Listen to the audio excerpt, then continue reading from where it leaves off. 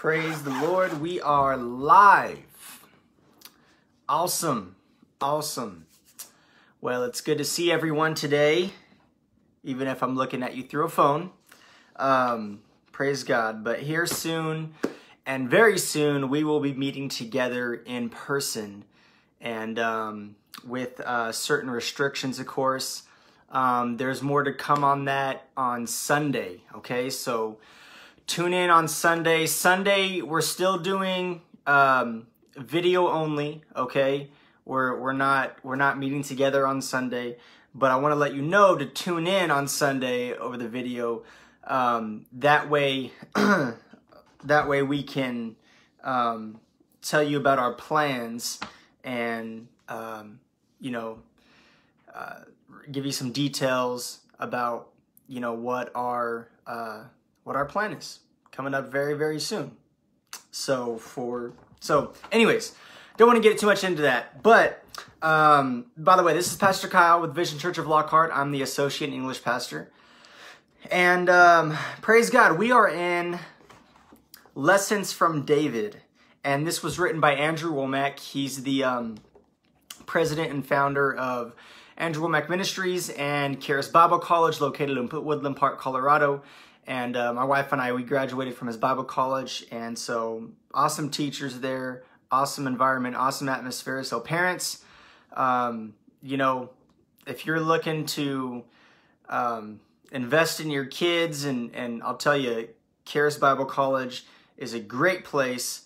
So many different ways they can attend. They don't have to be there physically. There's different locations and stuff. And they've got business school, missions, media. They have it all. They have government school there.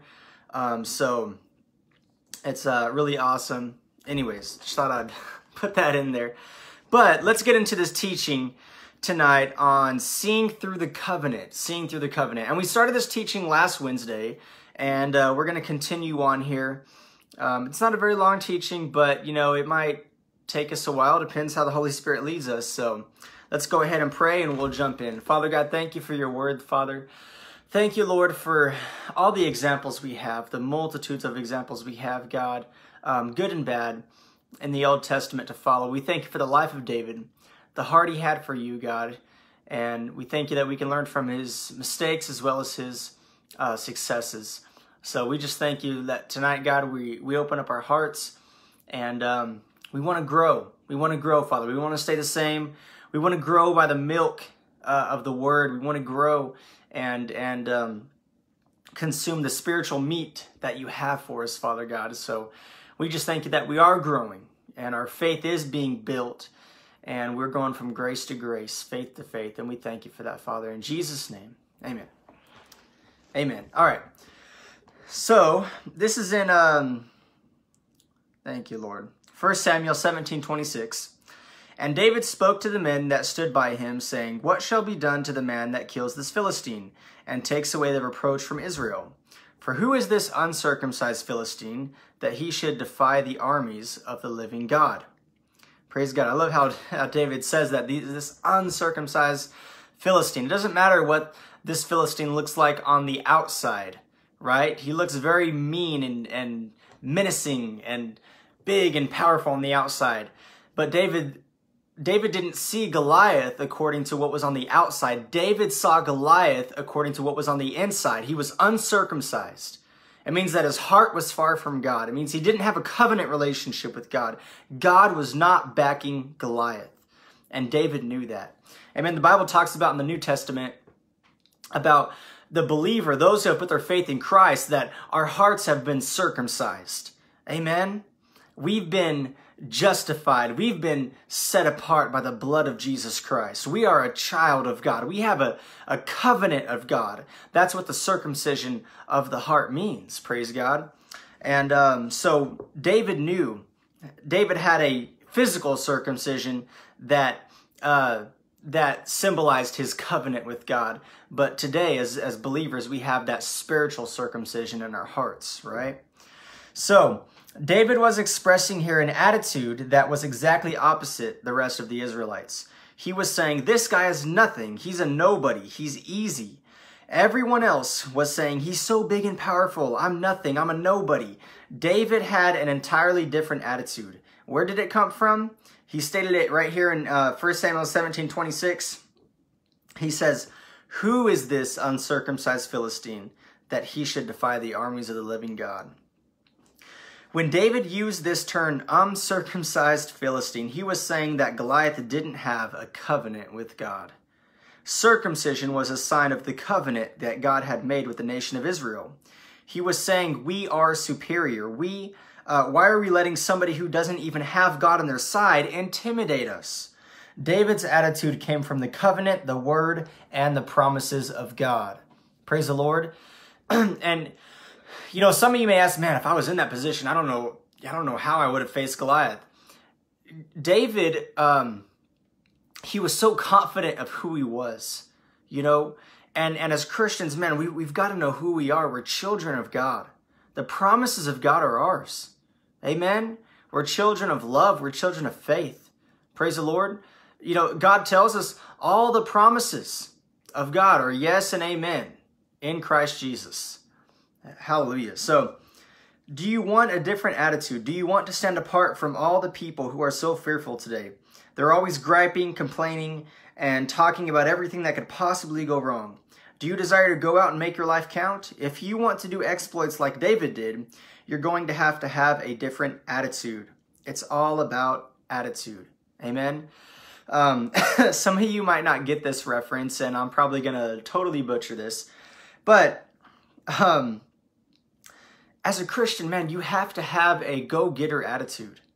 Amen. You have to have an overcoming attitude. You have to have an adventurous attitude, because faith is an adventure. Praise the Lord. You never know what you're going to encounter. And this reference that I was talking about is in Lord of the Rings. And I don't know if you guys have seen, you know, the Lord of the Rings movies, but in Lord of the Rings, what Hobbit is it? I think it's Bilbo Baggins the Hobbit. But anyways, if you don't know about Lord of the Rings, that's fine.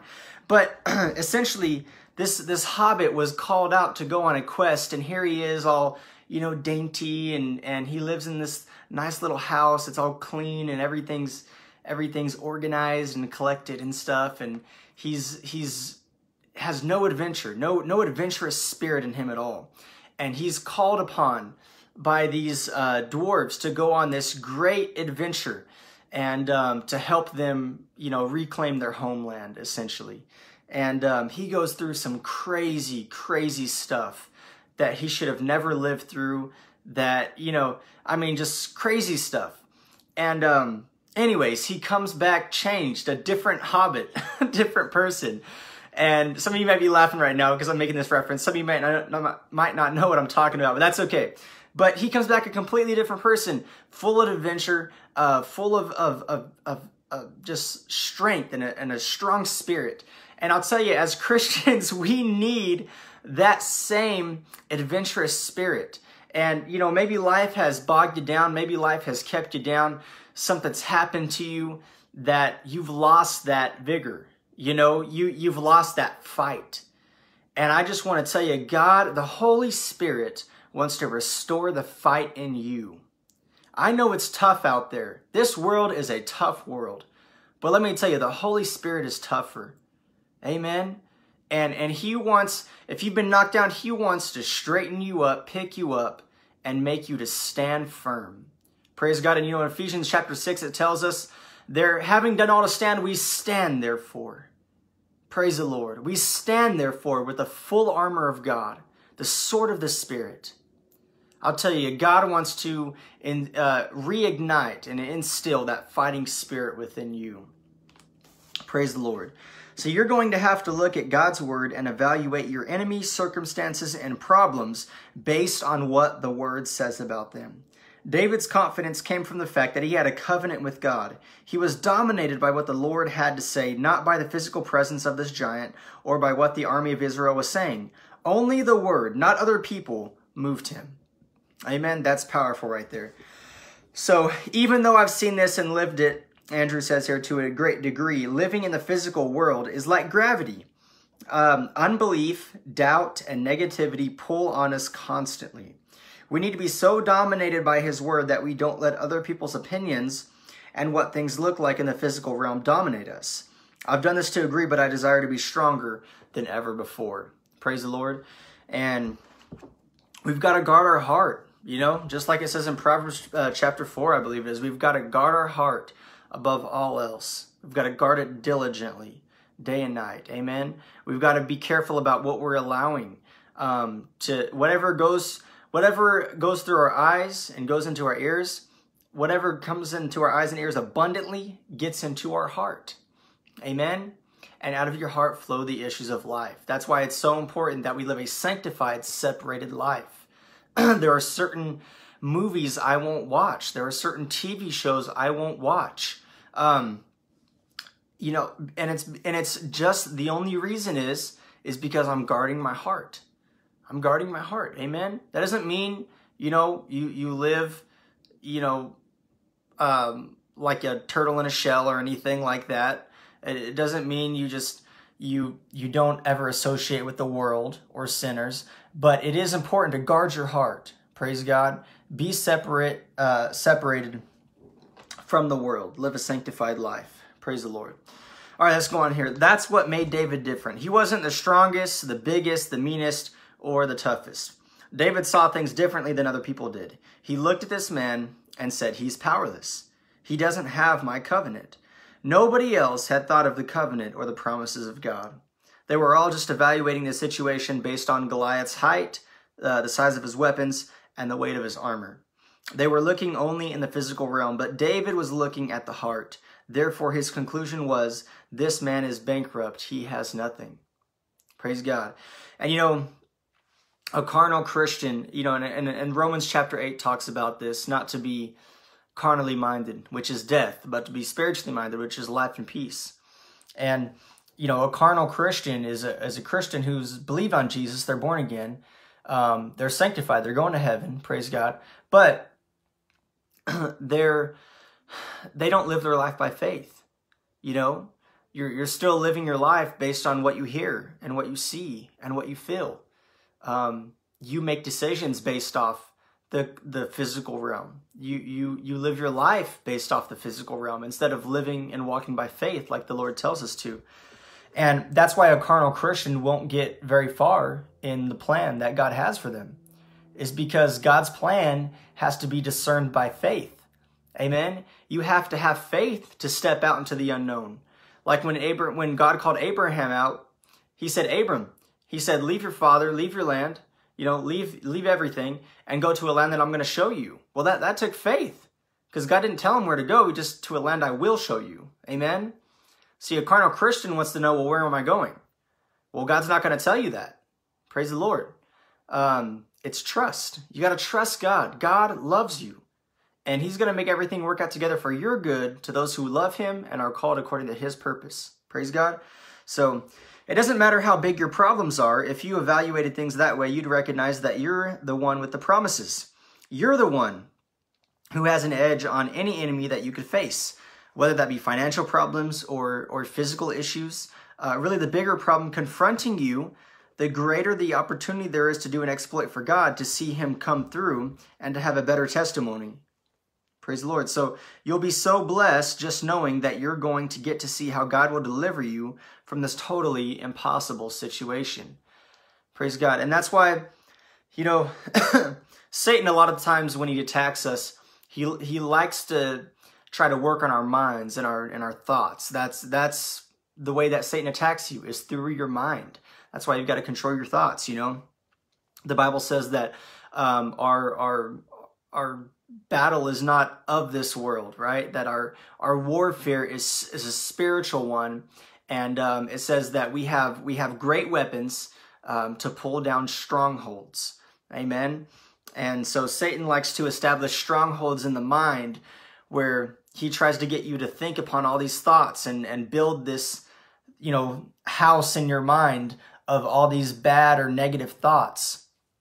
And man, we've got to combat that. Praise the Lord. But Satan likes to attack us through our thoughts, and we've got to combat these thoughts. And in order to see the way that God wants us to see. Praise the Lord. So we never would have heard of David had he killed a dwarf. Instead of praising him and talking about what a great battle this was, people would have criticized him and declared, this was unfair. The headlines in the morning paper would have read, David kills dwarf, sent to prison for life, right? People would have criticized him had Goliath been a dwarf, but the fact remains that he was a giant. And this means that David had a tremendous opportunity for the Lord to come through with an awesome victory.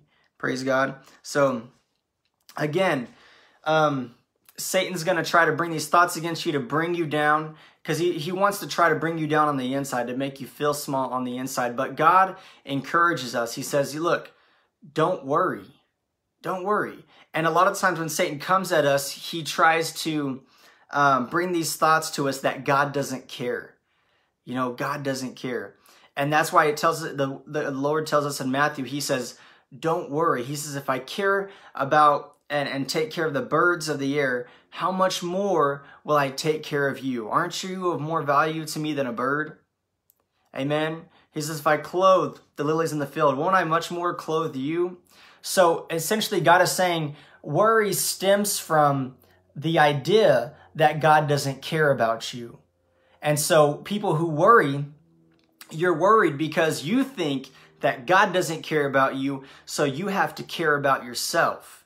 And you just think yourself into a worry, and it causes physical problems, it causes stress on the marriage, it causes a bunch of different stuff.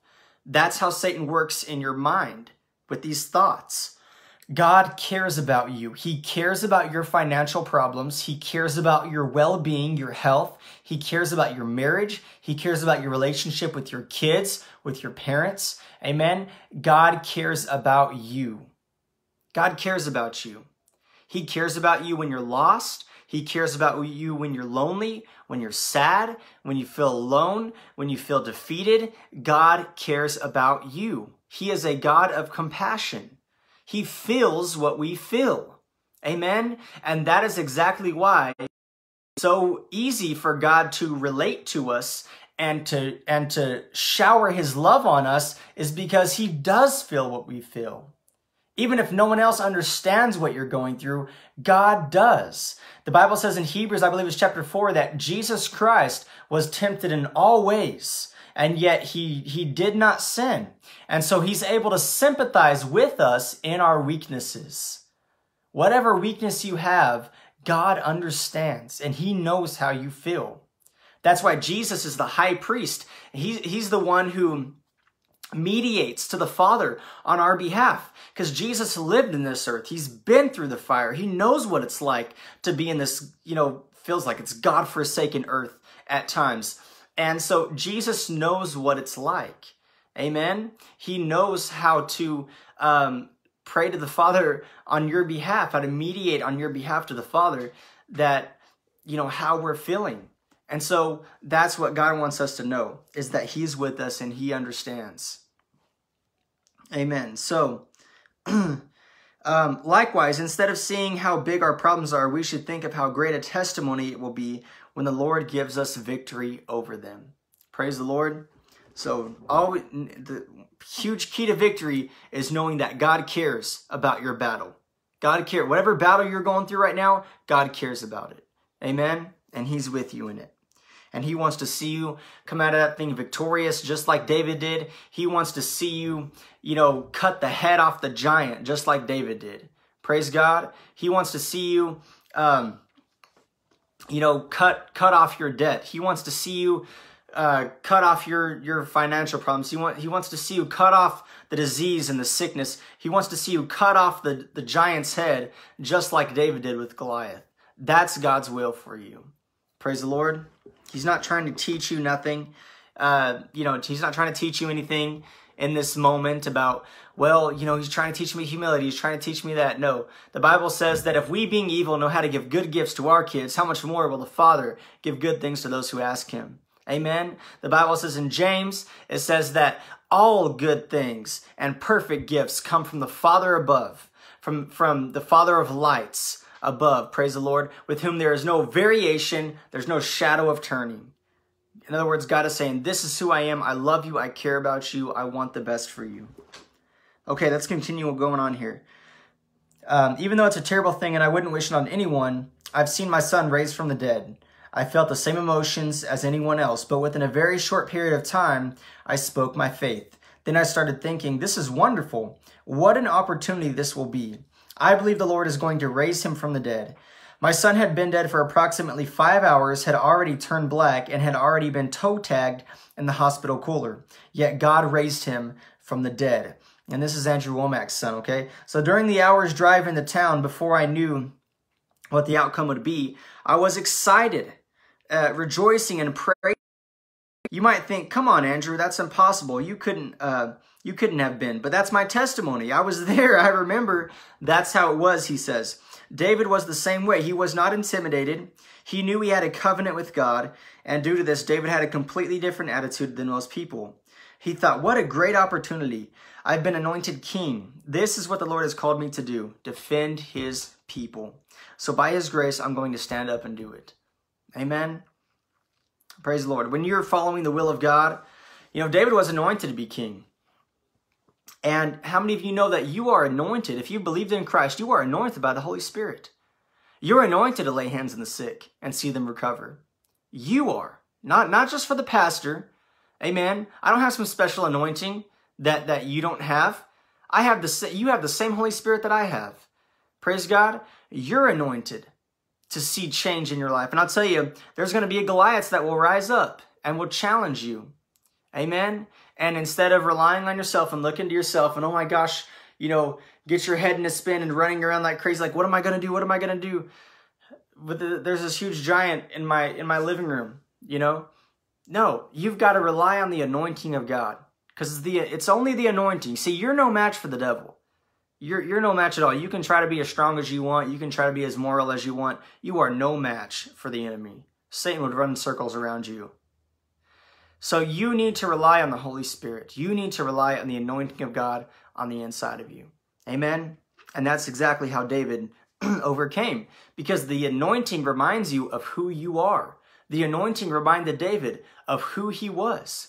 Praise God. He was a child of God. They had a covenant. And the Holy Spirit, the anointing of God, will remind you that you are a child of God. You have promises. You don't have to just lay down and die. Amen? You don't have to just lay down and give up. Fight the good fight of faith is what the Bible says. Okay, so this is what God used to propel David into the public eye. Perhaps he could have done it some other way. We don't know. But this was how the Lord promoted David and got the entire nation to love him. After he killed Goliath, the women came out singing and dancing. Saul has slain his thousands and David his 10,000s. When you humble yourself, praise the Lord, you don't have to brag about yourself or anything. When you humble yourself, God will exalt you. The Bible says God will exalt you in due time. Praise God. So David made the hit list. He was front page news in all the papers. Beating Goliath propelled David to a place that actually paved the way for him to take over the kingdom of Israel. What an opportunity. However, all these other men were there too. They had the same opportunity. They were Israelites, covenant people. They could have been used, but they weren't looking at the situation with Goliath through the covenant. David saw this opportunity through the covenant in 1 Samuel 17:26. Who is this uncircumcised Philistine that he should defy the armies of the living God? He declared, I have the Lord's promises, and this guy doesn't. He's separated from God. I have him licked, no problem. In 1 Samuel 17:31, it says, and when the words were heard, which David spake, they rehearsed them before Saul, and he sent for him. So David had to start speaking forth his faith. If he had just stood there and not spoken his vision, it would not have come to pass. It wasn't enough just to boldly stand there while everyone else was running and hiding behind rocks and caves and such. He had to start speaking his faith. And he spoke those words of faith. Then the Lord promoted him.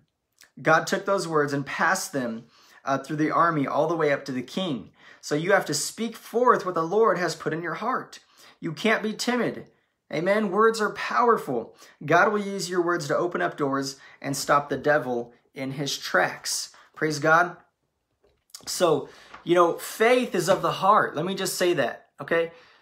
You got to understand that faith is of the heart. It's not, you don't conjure up faith, you know, there's people who may on the outside look like they're doing something in faith, but there could be no faith in the heart. There could be doubt and unbelief in the heart. But faith comes from the heart.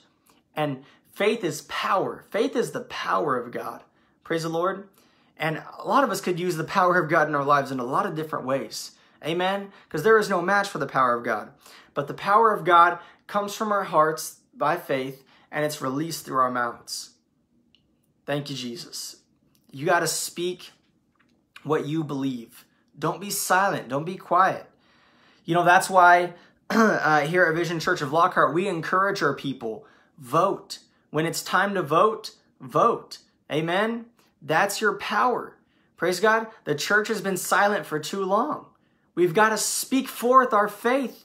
We've got to be outgoing with it. It doesn't matter if we offend people. It doesn't matter if we offend people who are living in the dark. The Bible says that people in the dark, they hate the light. Why? Because when we come around, their evil deeds are exposed. See, people want to just live in their darkness and in their sin and in their unjustness. If that's even a word, unjustness. And they want to feel okay about it.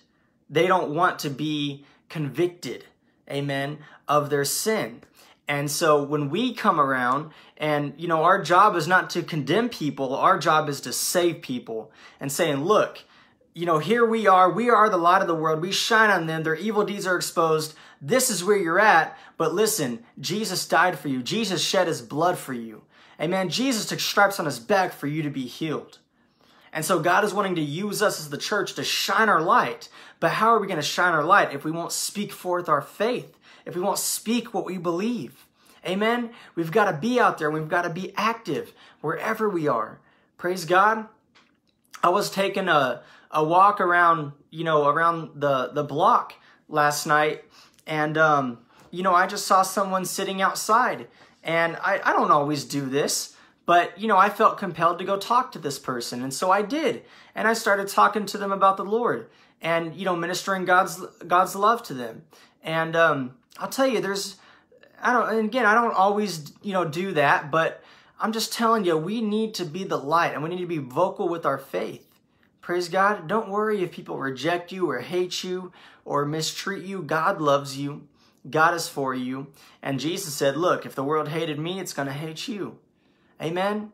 As Christians, we have to get over this inconvenience and insecurity of people not liking us or not loving us.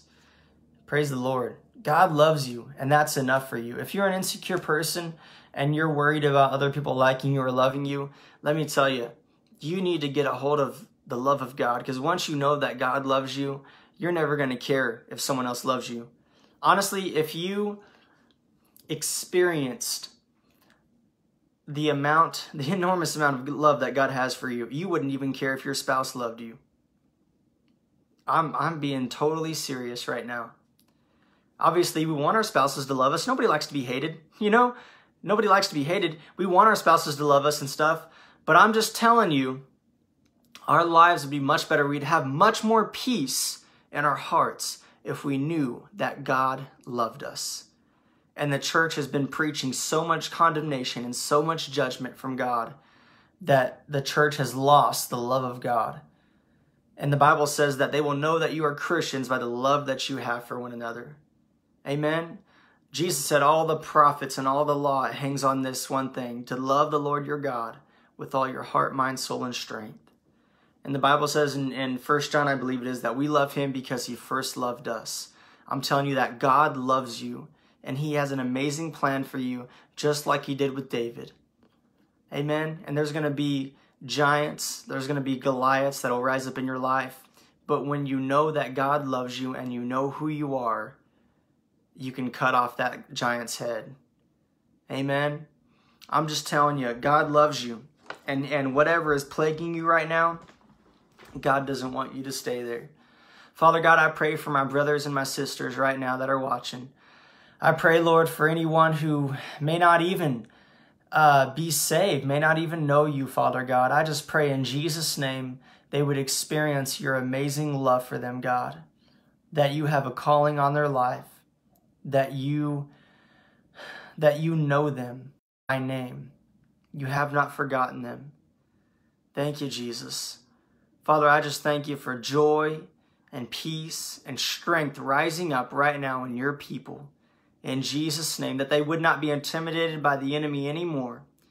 Whatever giant it is they're facing that is trying to intimidate them or walk them down into a corner, God, I just pray in Jesus' name, the spirit of faith, the spirit of fight, the spirit of righteousness and holiness would rise up in them, and they would speak to their giant. In Jesus' name. Thank you, Lord. Amen. Amen. Praise God. Praise God. Some of you out there are thinking right now, what can I do? What can I do? You can speak your faith. Praise God. You have the sword of the Spirit. Amen. You have the shield of faith. Speak your faith, and you'll be able to quench all the fiery darts of the enemy. Praise the Lord. That's what Ephesians 6 says. Well, that's all we have for today. I want to encourage you guys. Praise God. Hello, everybody. See a few people on here watching. How y'all doing? We'll be meeting together soon. So stay tuned for, again, on Sunday, we'll be announcing our plans to reopen. This Sunday, we're still doing just live video on Facebook, and you can also catch it on YouTube later. But this Sunday, we will be announcing our plans to reopen with certain restrictions. Okay? So, anyways, praise God. God is good. He's on the throne. And no matter what you're going through, I'll tell you, sometimes, and I'm just being honest with you guys, sometimes life just stinks. I mean, honestly, sometimes life it's a real pain in the butt. And you just have to look up to God and say, God, I thank you it's not going to be like this forever. I thank you there's a new heaven and a new earth that's coming. Amen. Just get your mind on the Lord, and he'll keep you in perfect peace. Praise God. He's going to solve all the problems. Sometimes we get into that attitude of trying to solve all our problems. Let God solve the problems. Just have faith in him. Amen. He's able. Praise God. So we're going to take up a tithe and offering now. If you want to give, you can go to vclockhart.com and give online there, or you can send in a check or mail or money order or whatnot to P.O. Box 1399, Lockhart, Texas 78644. We appreciate all you guys who have been giving faithfully, and praise God. I don't care if we're not meeting together. There's a pandemic going on. Man, God is still on the throne. Amen. So I don't know about you, but my wife and I, we're still continuing to honor God with the first fruits of our income, with 10% and more than that in different offerings to different, ministries. And I know everybody's in a different position, different situation, going on. Some still have jobs, some don't. But I just want to encourage you, honor the Lord. Honor the Lord. And so anyways, let me pray over you as you give. Father God, I just thank you, Lord, for everyone who's giving with a cheerful heart, Father. Lord, I thank you. We honor you, Lord. There's no amount of money that can satisfy you or do anything. Money doesn't do anything for you, God. But it's not about the money, it's about the heart.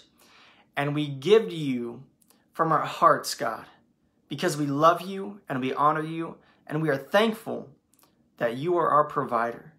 Thank you, Lord. In Jesus' name, amen. Amen. Praise the Lord.